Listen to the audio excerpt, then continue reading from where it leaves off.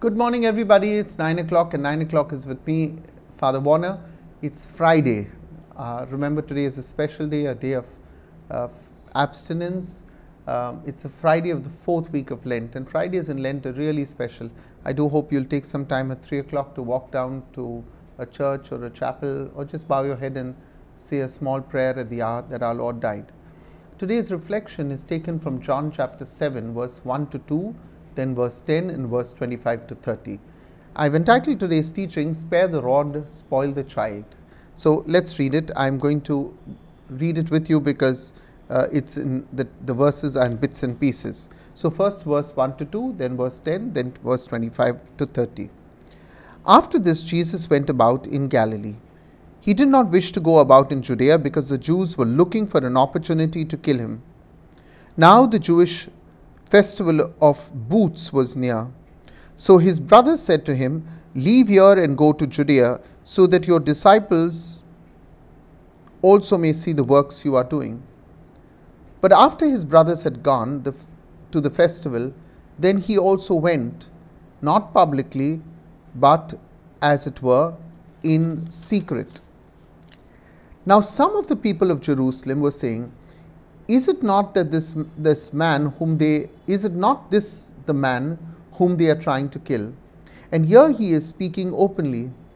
But they say nothing to him. Can it be that the authorities really know that this is the Messiah? Yet we know where this man is from. But when the Messiah comes, no one will know where he is from. Then Jesus cried out as he was teaching in the temple, "You know me, and you know where I come from. I have not come from my own, but the one who sent me is true. And you do not know him.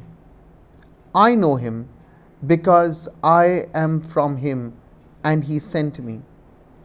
Then they tried to arrest him, but no one laid hands on him, because his hour had not yet come. The Gospel of the Lord.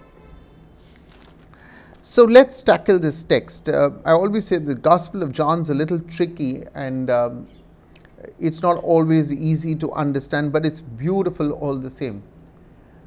So here is really a 21st century observation that has not changed since Jesus first uttered those words, "You know me and also know where I am from. But the one who sent me, whom you do not know, is true." These are the words of Jesus. In short, Jesus is telling us that we know about him, hopefully we know about him, but of him or the Father we know nothing. Let me say that again. Jesus is telling us that we know about him. And I said hopefully because many people, Catholics too, do not know even about him. And when I mean about him is where was he born, what did he do, and for that you need to read the Gospels. But of him or the Father we know nothing. You see, Jesus never minced words, and perhaps because we live in a positively affirmed society, we don't like negative strokes. Yeah? Today nobody wants to hear negative things. We want everybody to tell us that we are good, we are doing well.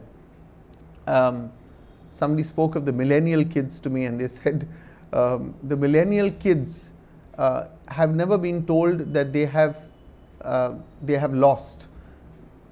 They have always been told you did not win, so you get a consolation prize. And then the millennial kids get into the real world and they realize, well, some people win and the others don't get any consolation. So we are living today in this very positively charged world. Everything must be positive, don't say anything negative. So here's the question, should we therefore spiritually spare the rod and spoil the child? You can't do it physically today. Beating up people is not allowed. But should we spiritually spare the rod and spoil the child? Not so for the Lord. When the Jews needed to be confronted, he did not hold back. He took the stick to them. So have we, in that sense, exalted the notion of the sweetheart of Jesus and smothered the reality of Jesus in the temple, whip in hand, and for that matter done the same with today's text, because we can smother it and not see the challenge that Jesus throws at us, and the confrontation that he gets into. So I'd like to place today's text in context. You'll hear me saying this again and again, because until you do this with every piece of scripture, of every pericope, you will end up just misquoting it. Always look at the context in which Jesus is saying something. Now, the first thing that you will notice is that in verses 3 to 9 and verses 11 to 24, these have not been included in the text. That's why I had to jump from 3 to 9 has been dropped. I actually inadvertently read verse 3 to you, but 3 to 9 is dropped, and then 11 and 24 are not included. We went straight away to verse 30. So let me fill you in because these gaps are very important, what's happening in between. Jesus has left Jerusalem Jerusalem for Galilee, as the Jews had sought to kill him. From the text, it seems very clear that they were seeking any opportunity to kill him. We are told that the 8-day-long Jewish festival of tabernacles was near.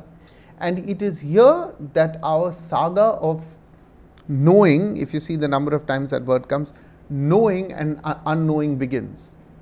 Now, it is clear that his brothers know about him, but don't know him. The brothers of Jesus want him to go to Jerusalem so that his works may be seen. Maybe then they hope people will change their mind about him. Clearly, they also clearly wanted to bask in his glory, in his popularity, and he confronts them about it. Something that's very similar to our secular world's demands. Scripture tells us that sadly, even his brothers did not believe him. All you got to do is look at verse 5. His own brothers did not believe him. When Jesus does join the festivities in Jerusalem, because we are told in verse 10, but after his brothers had gone to the festivities, then he also went, not publicly, but as it were in secret. So when he finally does join the festivities in Jerusalem, he does it very privately. Why? The word here is secretly, but it should be translated more as privately, because he does not seek his own glory.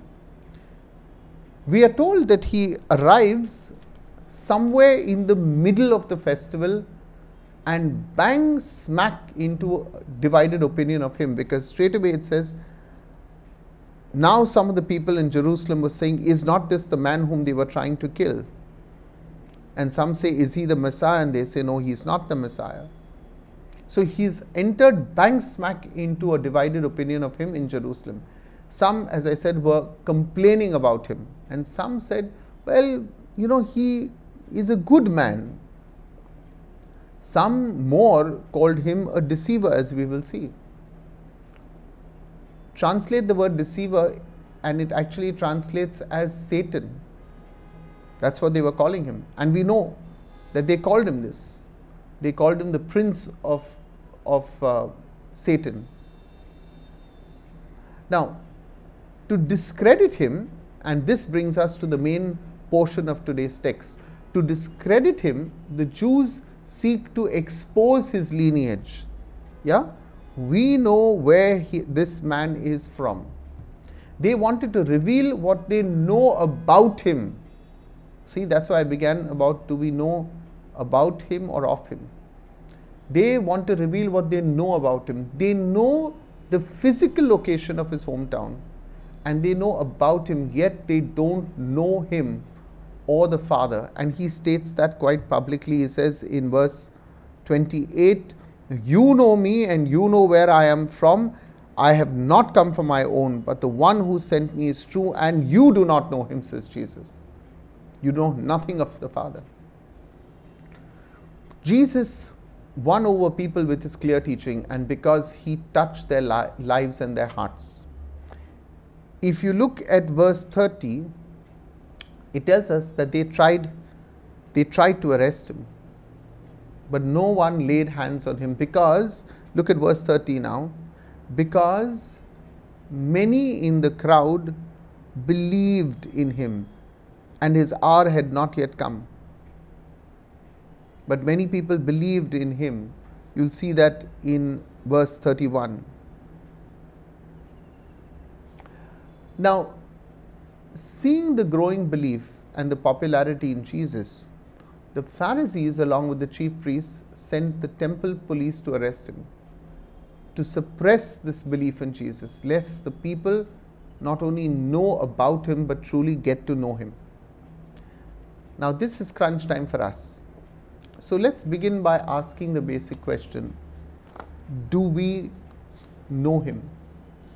This knowing about would be if we were attentive to the Gospels, if we were attentive to the Scriptures, if we were attentive to the faithful reading of God's Word, or perhaps do we know him just from the homilies and services we attend?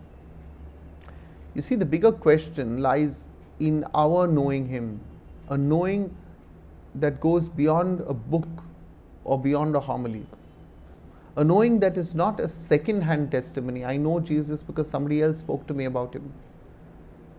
But we need to really know Jesus, a knowing that comes from spending time at his feet in prayer. So I want to invite you to close your eyes, to talk to him, get to know him, and do that right now.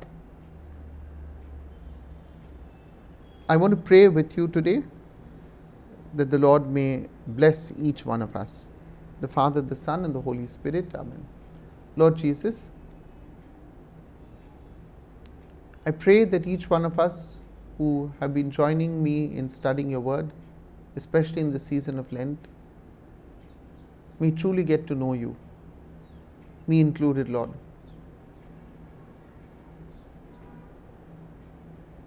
So often, Lord, I study your word. There's so much of knowledge. But I pray that that knowledge may touch my heart, that I may know you in my heart. That is where you belong, Lord. That when you touch our lives, our hearts, that's the time when we truly get to know you, when we open our hearts to you.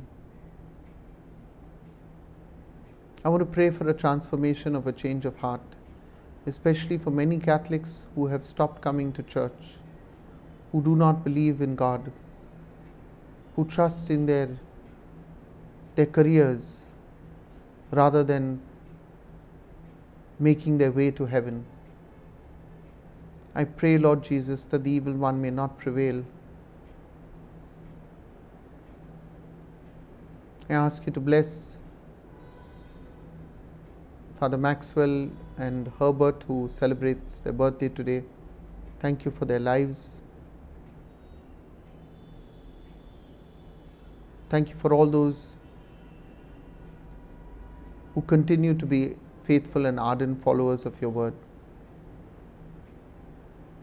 I continue to pray, Lord Jesus, for the healing of young people, that they may be drawn to you, that you may heal their souls.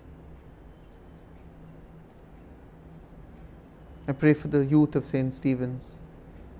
Draw them back to your church, Lord.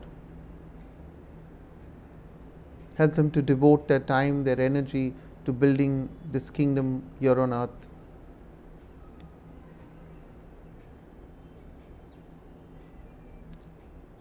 We make this prayer in your loving and your precious name. Amen. The Lord be with you, and may Almighty God bless you, the Father, the Son, and the Holy Spirit. Amen. God bless you, everybody, and we'll see you again tomorrow at 9 o'clock with Father Warner. Don't forget to like this video, share it with your friends, and leave your comments. God bless you. God keep you well.